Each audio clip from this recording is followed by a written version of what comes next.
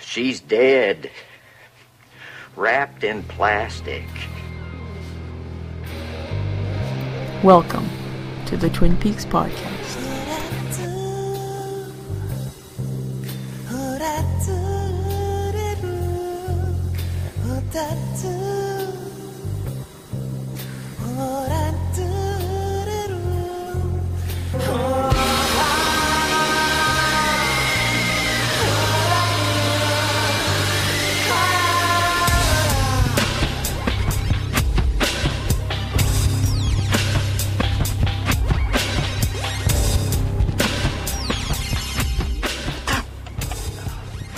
Damn good coffee.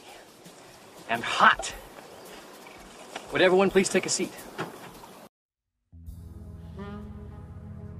Okay, so now we're gonna get to your feedback for Firewalk with Me. I don't even remember this movie. It's been so long. I know. Ugh, so many days in a week. Who wants to go first? I guess I can go first. It's right in front of me. I'm sorry, everyone. I just woke up like 6 minutes ago. Okay. This one's from Ben Villamek. And this one's kind of just on our podcast in general. Hi, guys. Great job on the mind-blowingly amazing podcast. It's great to hear your thoughts on the show, and I love hearing the reactions from the first-time viewers. As a huge Lynch fan, I thought I'd share a good source for insight into the Twin Peaks series and the movie, and anything else Lynch did up till Lost Highway. It's a book called The Passion of David Lynch, Wild at Heart in Hollywood by Martha Nicholson. It is a feminist view of his work, so you have to take everything with a grain of salt. But she definitely illuminates things in a way I probably never would have considered. She spends a good deal of time dissecting the finale and the changes to the series after Lynch's departure. And a lot of what she says makes a ton of sense. If you have a good library near you, they might carry this, as I found mine in the library at my old community college. If you can't track one down there, it's available on Amazon, but I would only buy it if your interest in Lynch goes beyond just Twin Peaks. If you'd like, I could mail my copy out if you were unable to secure your own, but I doubt it would get to you before your next episode. My question to you guys is a broad one. Do you like the fact that so much is left unexplained and is up for interpretation, or would you prefer that the show fleshed everything out more? Anyways, thanks a bunch for your podcast and all the hard work that's been put into it. I can't tell you how much I appreciate it. Thanks. So that one just came in between shows, and this has been the first opportunity to read it. And it's not really about Firewalk with Me, but... So the question, do you like the fact that so much is left unexplained? Yes. Yeah, a lot of people do. I like it and I don't like it. I think I've said that before. Yeah, I'm of the same opinion. Yeah. Caitlin, do you want to read Seamus Kelly's? Sure. Well, howdy there, Twin Peaks podcast. So Firewalk with Me. I went into this movie knowing what it would be, a prequel, yet in its own small way a sequel. I can say that I didn't have the overwhelming hate for that most do. The first 30 minutes or so, while strange, I was fine with. Call it Lynch wackiness if you want, call it pure art, whatever it was, I enjoyed it. Especially with quite possibly my favorite moment, David Goddamn Bowie. Yes. No idea why he was there, but goddamn it he was. Has anyone ever asked him what he thought of filming with Lynch? Anyway, the main part. The story of Laura Palmer at first didn't hold much interest for me, but after reading the diary of Laura Palmer, the movie takes on a whole new life, and some of the things Laura says, like, I am the muffin, actually makes sense. Although out of context, it is kind of hilarious. Not only that, but the soundtrack for this movie, the physical CD itself, includes the full Under the Sycamore Trees, which alone makes this movie a blessing, so that song could be released. But yes, all in all, the movie is an interesting film, but not the best Twin Peaks has to offer, but it expands the universe and the crazy mysteriousness, which I appreciate. So overall, I give this film 7 Bowies out of 10. Stay classy, Twin Peaks podcast. Thanks, Seamus. Yeah, it's very strange how the Under the Sycamore Tree song is on the movie soundtrack, and it doesn't appear in the movie at all, but I was happy that it was available. Do you guys like that song? Yes, I think it's my favorite. Yeah, it's really good. Good stuff. Give you ghosties, Brad. Before a cereal goes soggy. Yeah. You're just getting the long ones out of the way, aren't you?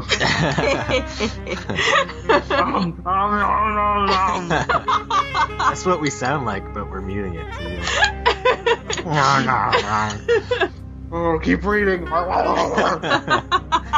Take your time. First, a moment of silence, because you guys have just watched the last piece of Twin Peaks ever. Wow, we have, haven't we? Okay, with that out of the way, let me just say that, love it or hate it, Fire Walk with Me is an emotionally wrenching experience. For me, it only enhances what we've already learned about Twin Peaks, and in some ways it forces us to rethink the entire series. Let me just say that I like my Twin Peaks bleak and unforgiving, so Fire Walk with Me is everything this Dr. Jacoby ordered. Without going scene by scene, after all, that's your job, I'll just mention a few things. Number 1. The first 20 minutes. When Lynch symbolically smashes a TV set at the beginning of the film, he shatters our expectations about the film.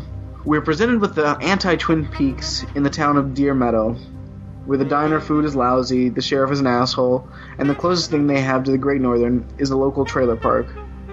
A lot of fans hate this particular section, but I enjoy it. It was nice to see forensic specialist Sam, played by Kiefer Sutherland, who, in the pilot, Dale Cooper asked Diane not to put on the Laura Palmer case because Albert is a little more on the ball. By the way, just what did those teenage girls do to those kids on the school bus? Shudder. Number 2, FBI headquarters. I hope after seeing all the crazy mayhem at the FBI headquarters that anyone who questions Cooper's methods will take note of the kind of office shenanigans on display there. This is the kind of daily environment Cooper comes from. Security cameras caught in a time warp and vanishing David Bowie, etc. Enough said. And that makes me just question the whole FBI, not Cooper less. Number 3, Moira Kelly. A new Donna! I had no trouble adjusting. Nor did I. 4, Laura's story. Cheryl Lee deserves some kind of award for this. She really does. This actress, with almost an otherworldly kind of beauty, is put through the ringer for the better part of this film. In what must have been an exhausting performance, she manages to convey vulnerability, courage, and despair, sometimes all in the same scene. When Laura sees her father leaving the house and breaks down in denial, it's a truly heartbreaking moment and gives me chills every time. For my money, the saddest moment in the film was when Laura's angel disappeared from the painting. I remember sinking down in my seat at the movie theater and asking myself, oh shit, this is really going to be rough. I know that there were fans who bemoaned the absence of their favorite quirky characters from the series, but we just went through a long stretch of episodes with nothing but quirky characters. And anyway, this is Laura Palmer's story, so I don't need to see them in this context. In my opinion, this is a remarkably powerful film, and it shifts the focus of the entire series back where it belongs, Laura and Bob. This is also a very important story with far-reaching ramifications to go beyond a groundbreaking TV series. Cheryl Lee has often mentioned how victims of child sexual abuse by a parent or family member have approached her to say how they related to the Laura Palmer character. There's a horror story being told here, and it's one that's all too common. And despite the allegory of Bob and the fun of the quirky townsfolk, it's all too chillingly real. Ghosty. P.S. Hey, James wasn't too bad in the movie. Maybe he was just barely in it. Yeah. He wasn't too good either. He was whinier in the movie. He's easily forgettable. Thank goodness. Alright, do you want to take this one, Mel? No. I'll paste it in there. We're all done our series. I'm still thinking about it. Great. It's from Greg McCarran. Hello. Absolutely loving the podcast. Up to episode 10 so far. Wow, he's way behind. Awesome. After stumbling upon it on iTunes, I only had the opportunity to start watching Twin Peaks in 2001, but completely fell in love immediately. The atmosphere of the show was so distinctive. Strangely comforting and chilling at the same time. Did you know that Piper Laurie guest starred in an episode of Will and Grace, playing a character that is very similar to Catherine Martell? Didn't know that. I stumbled across it one day and could almost pretend like it was like seeing Catherine alive, and all after these years later, almost. She was probably my favorite character in the series, right from the pilot where she randomly fires that unfortunate worker at the bottom of the mill steps. Also, I remember reading that Russ Tamblyn reprised his character of Dr. Jacoby in an episode of General Hospital, but my attempts to track down a clip have been fruitless, unfortunately. Well, they would be, considering that there's probably like 1 million episodes. Yeah. With Fire Walk With Me, I am a big fan. It is darker in tone than the series, to be sure, but I feel like it is a great companion piece to Twin Peaks, fully exposing the dark undercurrent that ran through the TV series right from the start. I like to imagine that one day David Lynch will take all the hours of unused footage of Peaks characters and intercut it into some kind of 25 years later movie to link it back to the original Red Room scene. But I guess there's more chance of being in a nightclub and hearing a high-octane remix of Just You and I. Dubstep version. While I am not yet at the point to hear your thoughts on Fire Walk With Me, I'm really looking forward to it. And it's really great to hear the first-time reaction of Peaks viewers as the plot unfolds, and sometimes unravel, especially since I seldom get the chance to chat to fellow fans. Really good job, guys. The podcast totally rocks. Thanks, Greg. Merci. We love first-time listeners, people that are trying to catch up. What's gonna happen, Matt? Are you gonna read late time, people that come into this later and send you feedback? Just let feedback build up for a year. Yeah, It's the 2015 edition. Actually, here's another one. Hey everyone, I actually just discovered you guys while I was sick. I must be sick in the head for missing out on all this awesome as it was happening. Zinger! And I listened to quite a few of the most recent shows, but wasn't able to write in for your book review in time. You pretty much made me die laughing in your review episode, but onto the film. I've seen Fire Walk With Me several times, and I didn't fully appreciate it after getting the chance to read the diary. I feel as though David Lynch's love for Laura Palmer as a character is evident throughout the film, which I greatly enjoy. So many small moments that it really only feel special if you have both bookends to complement them, the series and the book. Such as that meaningful, almost confession-like moment with Donna, The Angels Never Come, or her final meeting with Harold. He looks so cute with tears in his eyes. Poor Harold. Would you like him as he's being raped by Laura Palmer? Laura, no. With her yellow teeth. With her yellow teeth, yeah. Sadly for Laura, so many of those moments are just her alone, driven to the brink in her final days. Can we just say how truly frightening the movie is? That intro, when Chester disappears, always gives me the willies, or Laura's dream about the painting. But I write you to discuss what I think is, among all the memorable things in the film, the sole gem of them all, that ending. Oh man, what an emotional and beautiful image. I know on YouTube alone, many describe and debate the ending as Laura's entry into the White Lodge. Some stating it is Cooper guiding her to its entryway, some saying the angel is the concrete evidence of the shift to the White Lodge. But whatever your thoughts, and please, I want to hear all of your interpretations, I think we can all agree that it is a peaceful, happy image of freedom and solace for such a dark, hopeless, tortured young girl. Some might say Laura laughs in madness and disbelief at the thought of mercy for her soul, but I believe that her tears and overwhelming emotion at the sight of an angel, or heaven, or the end itself, is the single most moving image I take with me from my Twin Peaks experience. You do deserve peace, Laura, coupled with the beautiful score by Badalamenti. That scene song is The Voice of Love. I just love that song. It's one of my favorites too. I just don't think there is a more perfect scene in the film. What did you all think of the ending, for that matter, of Laura's ultimate fate and her presence in the lodges? Can't wait to start at the beginning and hear all your past shows. Your newest fan, Rudy. P.S. Favorite piece of music from the score? Mine's The Pink Room.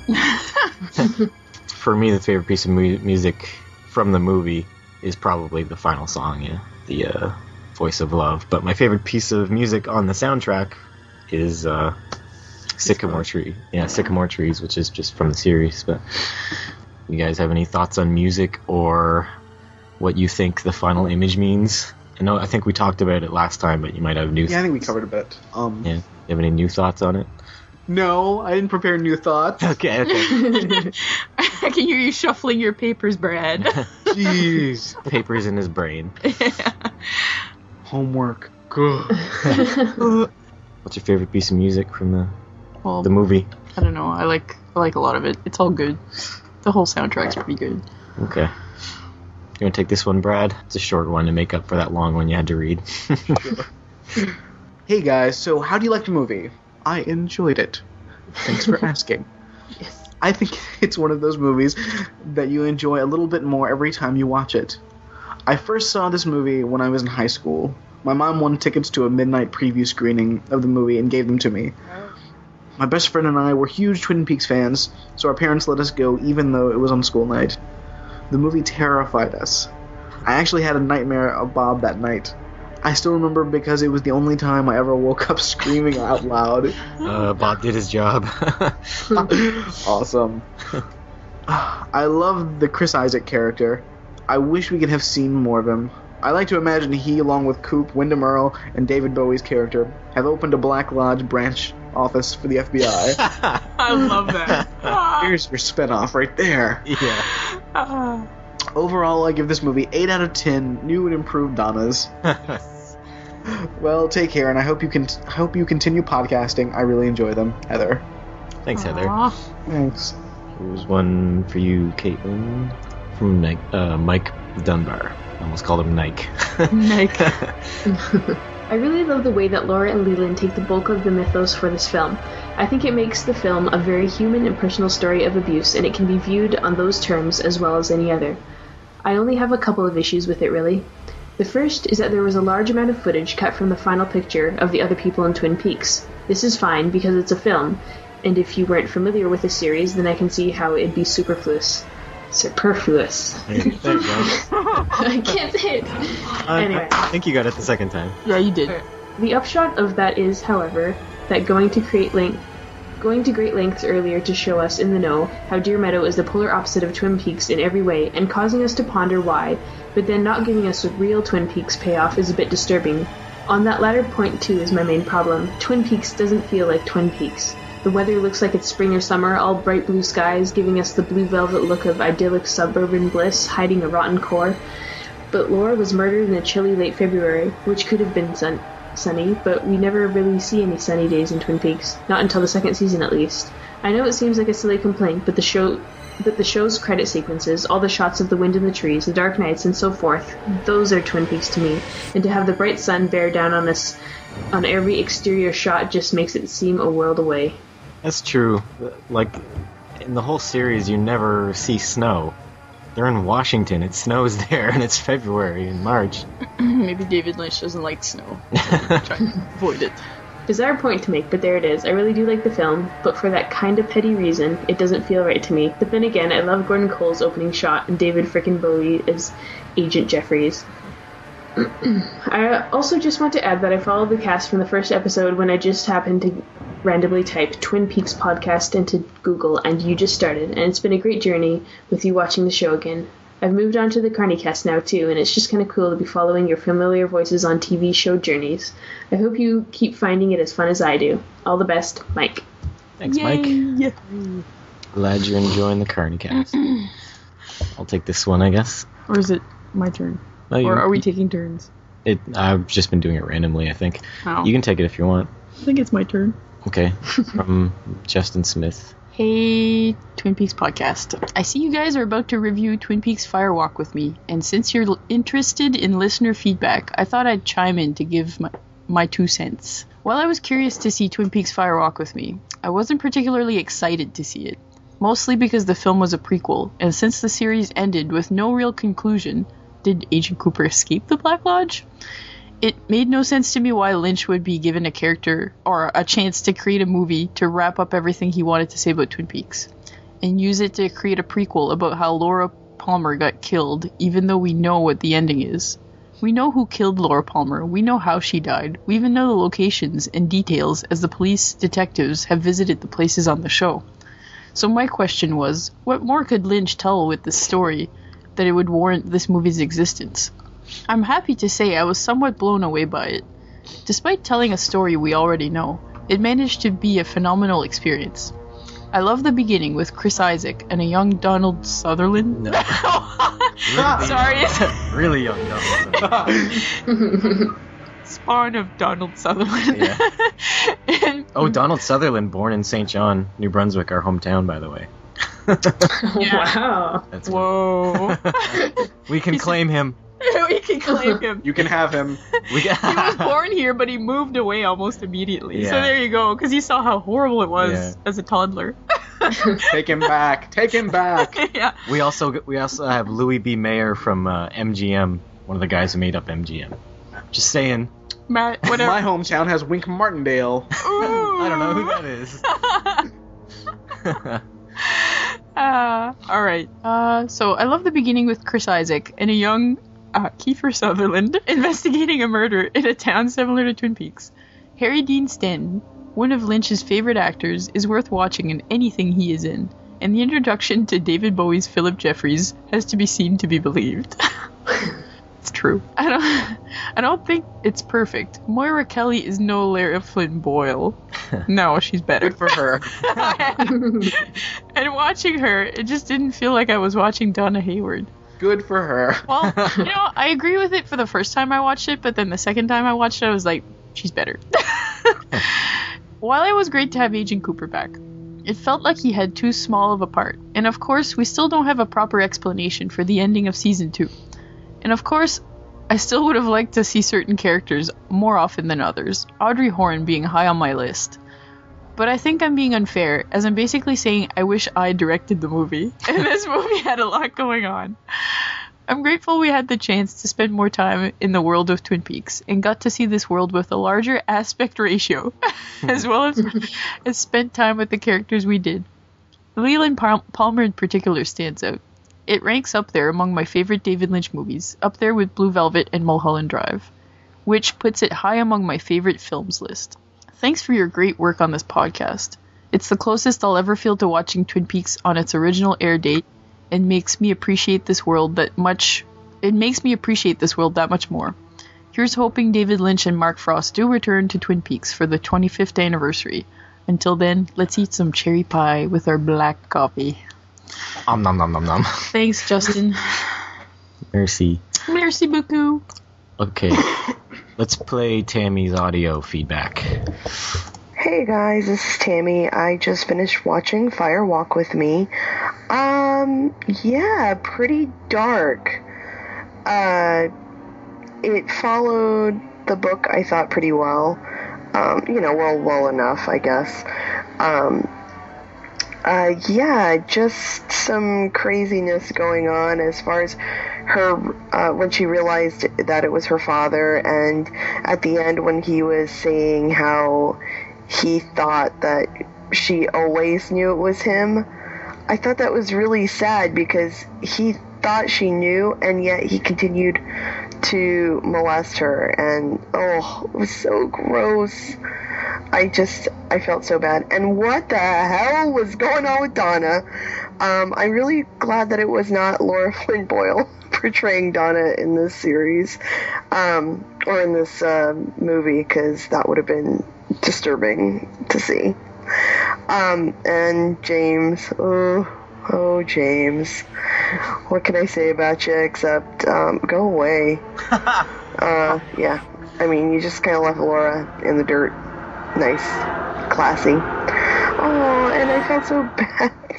Jacques tied her up, and then Leo just left her. So much going on. So I am actually probably going to send you guys an email as well, but thought I'd leave a voicemail. Alright, talk to you guys later. Bye. She sounded like she was very tired. Yeah. Like it was a very late night that she watched it. I think she watches these things late at night, yes. Yeah. It's the best time. Yes. Also the worst. Yeah. I'll read her follow-up email she sent. Hi, Twin Peaks townspeople. I'm going to try and keep this feedback brief, as I'm sure you have some deeper looks into the film in your inbox. Overall, I really enjoyed the film, but here's some notes. I didn't feel the intro with Detective Chet really matched the rest of the film, and almost could have been a completely different movie. Although this was a nice reminder of what the show was, more lighthearted feel in some aspects, I thought the rest of the film was so dark that it was almost too large a contrast. I loved Lil the dancer. Chet is amazing to be able to figure out what that little dance meant, but I thought it was an interesting choice for Gordon to tell the agents about the case through alternative methods. Sure is.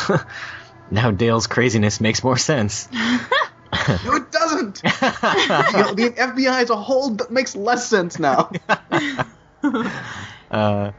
Loved finally meeting Laura Palmer.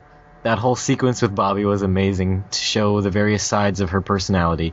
Everything from popular girl to coke addict to cheater to master manipulator. Ray Wise equals awesome. He's so creepy. Okay, one of my favorite scenes was Donna getting into crazy shenanigans with Laura. I like this Donna a lot better than LFB. She just played the character more real to me. Like when she had the kissing audition, you can tell that she was trying to be a badass, but just wasn't. You could tell on her face what was going on in her mind. In the series, when Donna changes her personality between the two seasons, it was almost too jarring. I agree. Yeah. She put on those sunglasses, and then she's like, oh, I'm a badass now. And she was, well, not really, but you could tell that she was actually, like, a terrible person inside.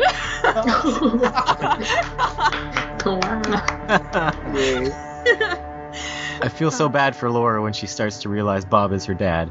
I thought Cheryl Lee portrayed Laura's range of emotions really well as she was figuring everything else. All the sadness, anger, betrayal, and eventual fear for her life. And watching her mom get drugged up so Leland could have his way with her was so disturbing. I was so grossed out by Jacques and Leo. They were just so disgusting. I couldn't believe they just left Laura tied up. The death scene was heart-wrenching. Laura looking into the mirror and seeing Bob freaked me out. I did enjoy the end where we see Laura in what I assume is the White Lodge and she's finally at peace. It's been quite a ride, Peaksters. Thanks for letting me tag along. Thanks, Tammy. No problem. Yeah, Tammy watched it for the first time along with us. I don't know how many other people did that. All the awesome people. Yeah. What about all those new awesome people? Not so awesome. Johnny come latelys. Oh, this one's from Brad Jr. Oh no. It's really long too. Here you go, Brad. I can do this. Hello, folks. This feedback thing is a lot easier when there's plenty you want to pick on, and I don't have much I want to pick on. So let's try to cover the most serious stuff first. Incest is heavy. Man. So, of course, a movie focusing on Laura Palmer was going to be darker than the series. My hypothesis toward what makes the movie even tougher to take than expected is that I would say the movie tries to tell its main story through two concurrent yet conflicting filters. The first and more comfortable filter is carried over from the show, the Lodge mythology, which in some way exonerates Leland's actions through possession. The devil made him do it kind of scenario. What we're going to do is ignore this mythology and see what's left. Repression and denial are pretty common survival tactics of victims of repetitive trauma, and for children such tactics can take on rather imaginative qualities. Could Bob be a fantasy creation of someone in Laura's position? A lesser evil to hide oneself, a truth that is worse to bear? I think so. When we see Laura crying, no, it can't be him, not him, I imagine that she has had at this moment many times before. But this time it's different because it's the last time before she drops her defenses and faces what's really been happening rather than pushing it back down from her mind. Oh, it's so long. We can. Don't even read it. No, we'll take turns. You can tag out at some point. Yeah, whenever you feel like it. Oh, I'm gonna power it. Let's see. All right, I'm in this. I'm in it to win it. Check this out. Certainly the drastic difference in between... Oh, already thwarted. Certainly the drastic difference in behavior from Ray Wise as Leland and Ray Wise as Bob, as it has been displayed in the series, has dissipated. When taking actions that we would attribute to Bob, Leland seems to be acting like Leland, and he feels a lot more culpable for the actions he would have simply blamed Bob for in the past. It's like there was a conscious decision for the movie to play the Bob aspect of Leland as the evil that men, Leland, do, rather than an inhabiting spirit, the evil men do. That's an opening line from Swamp Thing. In the film Swamp Thing, Ray Wise plays Swamp Thing. Seriously? That's awesome. Yes. Oh, nice. I'm making that connection for everyone else. From Leland's dying soliloquy in the series, it's easy to extrapolate that he was molested as a boy. We've all heard of the cycles of violence. That's a large percentage of abusers had themselves been abused. Leland continued the cycle to his daughter. This is the specific evil these characters do. Laura's ultimate decision in the movie is whether or not to continue the cycle of violence. Her choice is no. Unfortunately, but not unusual for those in departure situations, the only way out that she can find, the only way out she can see is to die. It's all very, very grim. But I also find it very, very moving. Before I move on, I want to say that Ray Wise is great in this tough role, and Cheryl Lee is amazing. She had me fall in love with her character in an instant. How she never became a superstar is beyond me. She's simply fantastic. Okay, now for the fun and other Lodge-related stuff. Brad, you shat bricks when you saw Heather Graham's name in the opening credits, didn't you? Did I? I think I may have ignored it. You're not afraid of Annie? Yeah. Well, I assume there couldn't be too much of her. Yeah. Yeah, and you were right. And luckily I was very right. Oh no, I remember. I was blown. Yeah, I don't know if I mentioned this earlier, but when the movie started and the cast list was just going, my mind was being blown. I know. Because David Bowie and Bowie, Kiefer Sutherland. I'm like, what is happening? I know. I know. The first time we watched it too, we were like, what? What? How is this gonna work? I'm excited. Yeah. Do you want someone else to take over the rest of the email? Sure, if someone wants to. I'll take over. Where are we at? I'm going to do the rest of Brad's email, because our Brad is dying. Thank you, Moira Kelly. You are a cool summer breeze wafting away the stench of Skeletor. Your character gets up to a bit of shenanigans I can't imagine the dawn of the series ever having done, but having you play it out instead of Skeletor kind of makes it easier for me to reconcile the discrepancies, so you get bonus points here. All I can think of now is like Lara Flynn Boyle speaking in a Skeletor voice. Yeah. James Hurley! We have to defeat He-Man! That would have been way more delightful. Yeah. The weakest scenes in the movie tend to be the ones that the series and the diary prepped for us, but there's a lot of unexpected, twisted stuff in this movie that's, well, exhilarating.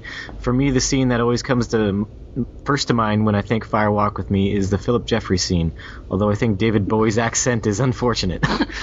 How does anyone come up with ideas like this stuff with the security camera? And you just know, as this is going on, that you're about to see all those otherworldly folk. Oh, you should. Where's that? You should really read an early Fire Walk with Me shooting script to see how Buenos Aires fits into all this. I think we mentioned that a little bit. Yep. I thought the bit about Jeffries refusing to talk about Judy was a throwaway piece of dialogue the first 5 or so times I watched the movie. Then I realized what the monkey man at the end of the movie says. Judy. My hot, stinging brain. What does it all mean? Oh, and you totally know Jeffries recognizes Cooper as Bob. For the scope and tone of the movie, I approve of the owls being replaced with electricity. Agree? Disagree? I didn't understand why they did it. Owls. Yeah.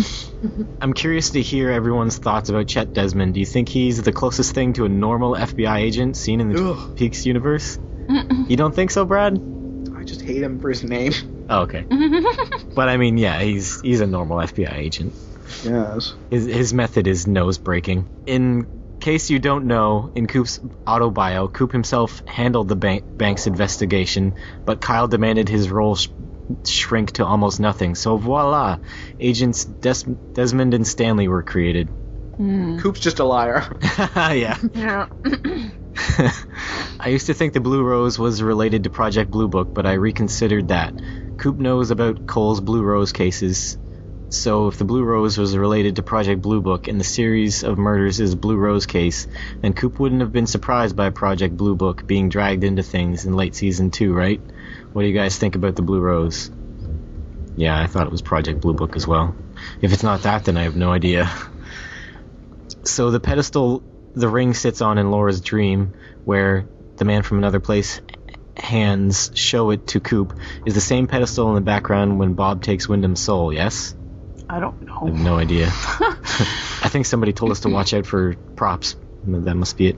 That must be the one, yeah. I bet you guys caught this. Nope. But I'm going to mention... I did.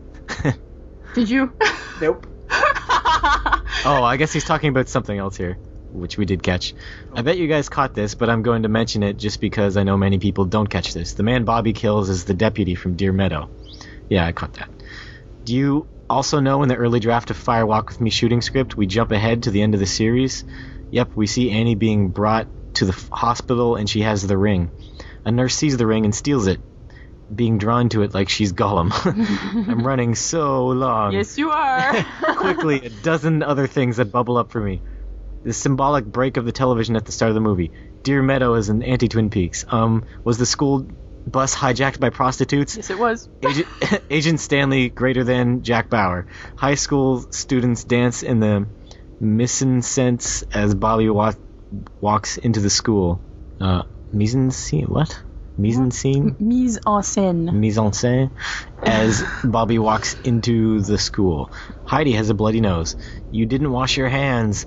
The pink room sequence. Don't ever wear my stuff. She should have explicitly mentioned her sunglasses.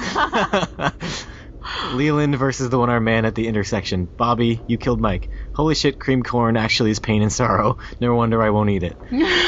Finally, I once read a story that the ratings board was going to give Firewalk With Me an NC-17, and that the filmmakers won the appeal by showing the board Maddie's death scene from the series, making the argument that nothing in the movie is as horrible as what's already been allowed on the network television. It's a good story, but I doubt its veracity. Anyone hear this? Thanks for all the good things you've done for your fellow Peaks Freaks. You're super. Brad Jr. Thanks, Brad Jr. Thanks, Brad Jr. Thanks, son. Thanks, son.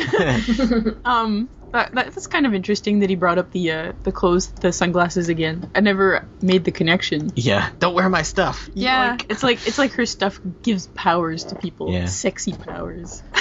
Do you want to take this one, Caitlin? Sure. Hi, Matt, Mel, Brad, and Caitlin. Well, I feel I should write in since this is one of my favorite movies of all time, and I'd like to share my experiences of seeing this when it was shown first run in theaters. Being such a fan of the series, I saw this on a Sunday of its premiere weekend, and there were only about 10 people in the theater. Very disappointing and not a good sign for any future Twin Peaks movies to come. As the movie started, I wasn't crazy about the opening half hour with Agent Desmond and Sam Stanley. I mean, who were all these strange unknown people, except Gordon Cole first, of course. I got more interested when the scene with Dale Cooper and Albert Rosenfield came on. However, there were 3 younger people in the front row of the theater that were snickering quite often since the movie started, and when the convenience store scene came on, I heard one of them saying to another, "You were the one that picked this movie," and laughing quite loudly. That bothered me, and it took me out of the movie at that moment. I really wanted to like this, but I wasn't getting into it at all. But then Laura Palmer appeared and we were in Twin Peaks, and suddenly we turned into some familiar territory. Yes, much of the humor wasn't there and many characters weren't around, but now I really got into it. Then we got to the Roadhouse, Julie Cruz is singing, and later when we got to the pink room scene, wow, what a trance this put me in. I noticed those young people in the theater weren't laughing anymore, and they were quiet through the rest of the movie. The tension, the mood, what a grip this movie puts you in. At the end, I left the theater and felt my legs were made of rubber. I really felt like I went through the ringer, an old-fashioned term, but I don't know another way to describe it. I saw the movie 2 more times in the 3 weeks that it was in theaters in my area near Cleveland. There were never more than 10 to 15 patrons. What such a shame. I began to like the opening Agent Desmond scenes more. It gets better after you've seen the movie a few times. I think I was too anxious for the Laura Palmer story, and I wasn't interested in seeing those cold, unfamiliar characters at first. Now I realize that Lynch was contrasting the unfriendly Deer Meadow folks with the approachable, easygoing Twin Peaks citizens. Also, like all of Lynch's movies, I'm not sure that I liked it the first time, but as they settle in my head for a few days, I end up loving many of them. I still think this is his best, although I can see anyone who's not to Peaks thinking otherwise. I realize I'm being very biased since Peaks is my favorite show ever. I remember in some interviews that Lynch claimed that you didn't need to see an episode of Twin Peaks to appreciate this film, but I find that hard to believe. Can anyone unfamiliar... I said me too. Can anyone unfamiliar to it relate to the scenes with the man from another place, Harold the Log Lady, the scenes in the Black Lodge? What would anyone think of all this with no knowledge of the series? I think I would be completely lost and turn it off. I don't know if I'd be put off or if I'd want to watch it again. That's a good question. What did everyone think of Maura Kelly as Donna? At first it's jarring, but I got used to her as it went on. Actually, I think she did a good job. I suppose if there was one actor to replace in the movie, it would be Laura Flynn Boyle. Well, maybe I shouldn't have missed James Marshall either. Wish we saw more of the other characters, and I know there are many film scenes that were cut. If they do release those scenes on a special edition Blu-ray, I will break down and buy that Blu-ray player just to see them. Hope you guys will review the rest of the Lynch films. Just take your time with them and do one once a month or so. But whatever your plans are, I look forward to whatever you do for these podcasts. I hope they can continue in some form. Regards, Mark McGilliot. Thanks, Mark. I love how he plans the rest of our podcasts for. Look, here's what you're gonna do. Here's one a month. It's surprisingly similar to my real plan. Yeah. Sure, your plan. Yeah, Matt, you just read that piece of email beforehand. You're just trying to make sure he doesn't get his cut. Yeah. All the sweet, sweet podcasting dollars. Yes. Oh, yeah, we're rolling in cash at this very moment. Okay, do you want to take this one, Mel? Sammy Carter? Sammy Carter. This is from Sammy. Here are my first impressions from when I saw the film when it originally was in theaters. I had no idea where the film was going to pick up. I saw no previews or read anything about the film. I thought it would pick up with Dale in the Black Lodge. Man, was I ever wrong. Seeing Teresa Banks' floating down river told me it was going to be a prequel. When the movie got up to the Blue Rose scene, I knew the movie would be pure Lynch. I was really glad I read The Secret Diary of Laura Palmer and watched the film 2 more times. Then I really enjoyed the film, but still had many questions. Like, why the old lady and grandson have different names from the TV series? I think they were just pretending to be... Different people. Different people. Yeah. So they couldn't be traced. Yeah. The rings. What is up with the rings? Does the ring prevent Bob from taking over the person wearing the ring? When Mike tosses the ring into the train car and Laura puts on the ring, Bob gets really upset. Did Mike know that Leland was Bob? It sure looks like it in the traffic light scene. Mm-hmm. Well, I'm sure you will have all the answers, so I'll just wait for the podcast for enlightenment. Thanks, Sammy. Yeah. We don't have one from Claire. What? Claire? Claire, you never sent it. Well, she was on the show, so... Oh yeah, that's true. Never mind. I guess that's... She's given her thoughts. She's had her time. Yeah, that's right. That's right. Alright. Greetings from Finland, everyone. Let's see who this is from, actually. It's from... Polisitala? I don't know how you would pronounce that. There's like little... Polisitala. There's like little dots on the A's. I'm sorry if I pronounced that incorrectly. Maybe it's Pauli. Pauli? I don't know. Polisitala. First I must apologize for my bad English, but I'll try my best to write my feedback somewhat coherent for you, so here goes. That was pretty coherent. I'm impressed that he knows the word coherent. Yes. I've been a huge fan of Twin Peaks and David Lynch for quite some time now. The first David Lynch film I ever saw was Dune. Oh, that sucks. And I know that some people really don't like that film, including Lynch himself, but I love that film. Shortly after that, I watched all of his films and I fell in love with Lynch's style of filmmaking. Twin Peaks has been one of my favorite shows of all time, and when I discovered your podcast, I immediately got hooked in. Hearing the thoughts of some people that had never seen the show before was really interesting to listen. I found myself laughing many times at your hilarious observations of the show that I hadn't noticed before, especially Brad's comments on the show had me laughing many times, and his Morgan Freeman impression is awesome.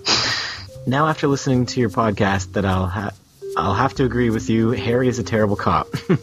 I'm still amazed that I hadn't noticed it before. I know, us too. Now that you're finished with the series, I am waiting anxiously to hear your thoughts on Firewalk with Me. I myself did enjoy Firewalk with Me at all the first time I watched it. It used to be the only Lynch film that I hated. now I don't have that kind of harsh feelings towards it, but the reason I think I absolutely hated it the first time was because I had just finished watching the series, and of course, like most of the fans, I was angry at the series ending. I was yelling at my television, and I was furious. One of my favorite characters in film and television history had lost his soul to Bob, and I was devastated. It took me a while to get over the ending, and to realize what an amazing episode it had been. It wasn't a good idea for me to watch the film when my mind was in that kind of state, but I still did. See, to oppose this, one of my favorite characters picked up a soul from a character I didn't quite like. He made a goodness transfer. This deal. When I watched the film for the first time, I missed most of the characters from the show, Pete, Audrey, Ben, etc. The film had totally different feeling to it. It didn't have any of the humor that the series had, and that's why it didn't feel like the show for me. I thought the whole film was pointless, because we already knew what had happened to Laura Palmer through most of the conversations in the show.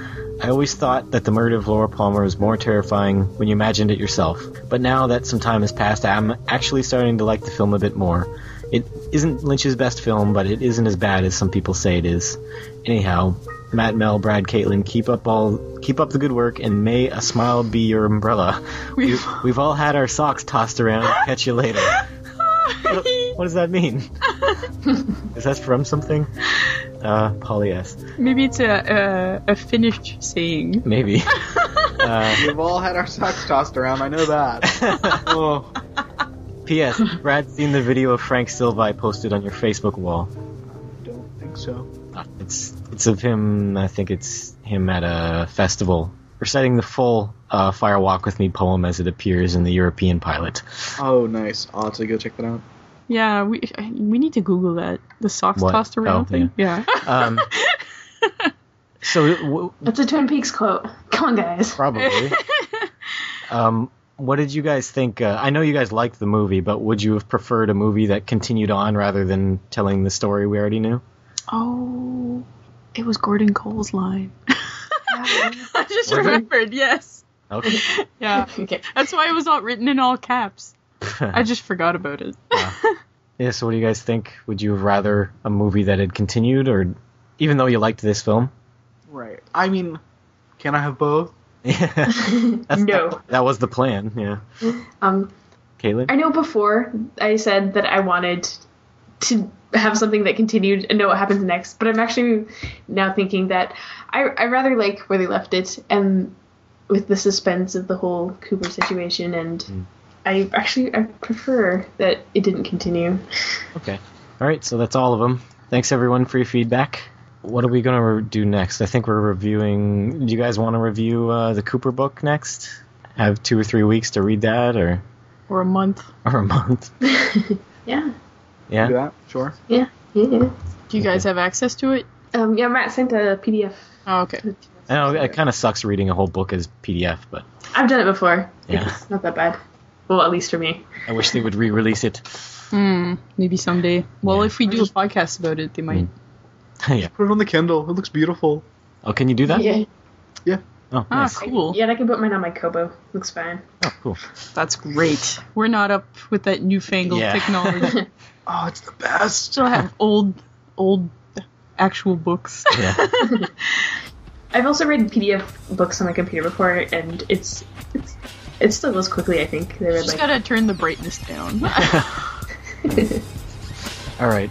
Okay, so thanks everyone, and we'll see you next time, whenever that ends up being. But we will be back. Okay, bye. Bye! We will return. Thanks for listening. Check us out on twitter.com/TwinPeaksCast. Search for the Twin Peaks Podcast group on Facebook. And visit us on twinpeakspodcast.blogspot.com. Email your feedback to twinpeakspodcast@gmail.com.